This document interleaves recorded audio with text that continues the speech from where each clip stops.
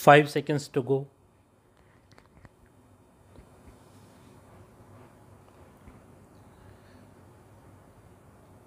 Start. On behalf of the Government of India and on my own behalf, I have great pleasure in welcoming you all to this symposium. UNESCO has, since its inception, been organizing seminars, discussion groups, and symposia for the consideration of various problems that affect the relations of nations and countries and for the creation of better understanding through the exchange of knowledge and experience in many fields. This symposium is concerned with an even more fundamental issue.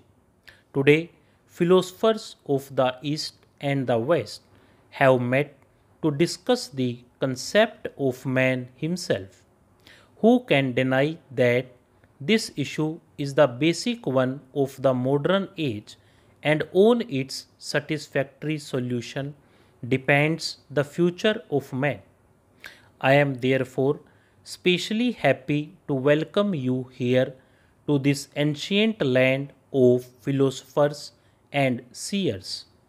I earnestly hope that the spirit of India, with its long traditions of wisdom and spirituality, will inspire all your deliberations. In the last 6,000 years or more, the human being has traveled over a vast region from his early beginnings in primitive society. This period has seen man overcome many hidden obstacles and meet the challenge of inanimate nature and the animate world. In spite of all the vicissitudes which man has had to face during this period, there has on the whole been continuous and steady progress in wresting from nature some of her greatest secrets. Veil after veil has been torn apart from the hidden face of nature, and secrets that are still unknown are yielding to his quest. While man's triumphant progress in unveiling the face of nature has been steady and continuous, can we say with equal confidence that he has succeeded in unveiling the lineament of his own self?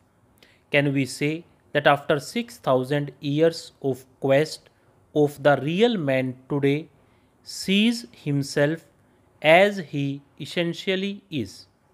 I think you will agree that we have to make a sad confession in this matter.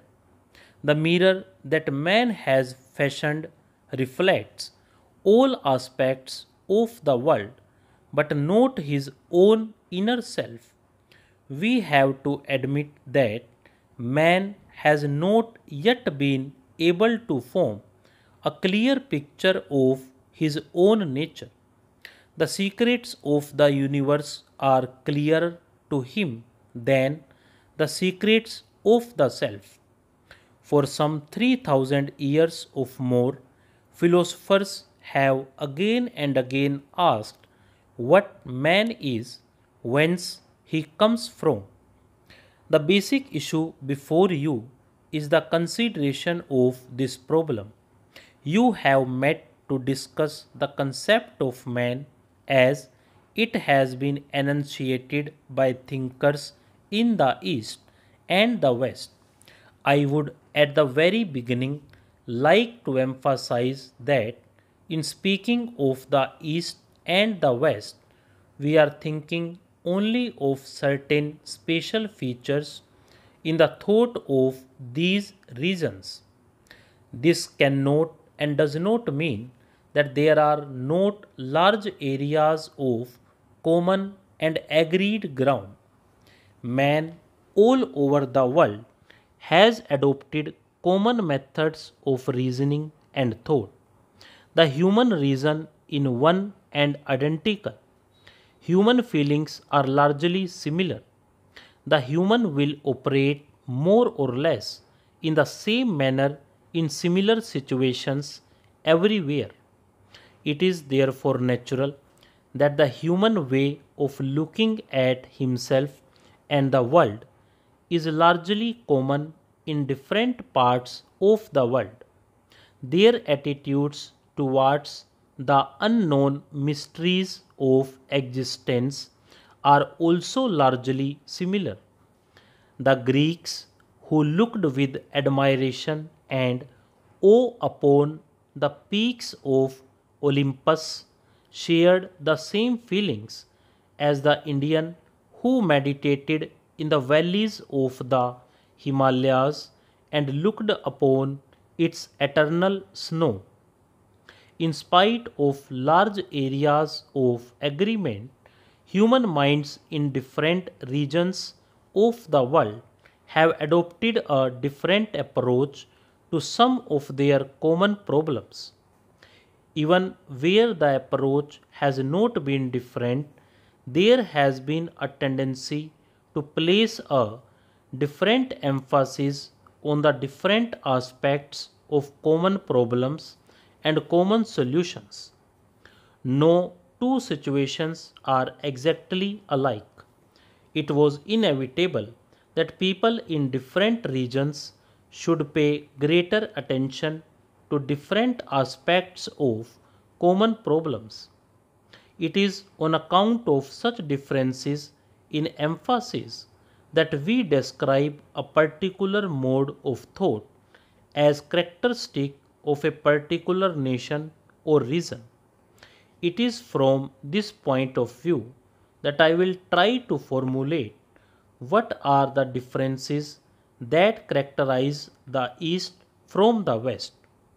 I think you will all agree that even where the solutions are similar in pattern and outline, there are differences in shade and color which justify us in calling some of the solutions Eastern and others Western. There are, as I have said, many points in common between the views of philosophers in the East and the West, but there is one distinction in emphasis between India, Greece, and China which strikes us from the very beginning of recorded history. In India, the emphasis of philosophy has, on the whole, been on the inner experience of man. Philosophers here have sought to understand man's inner nature and in this pursuit have gone beyond the regions of sense, intellect, and even reason. Stop.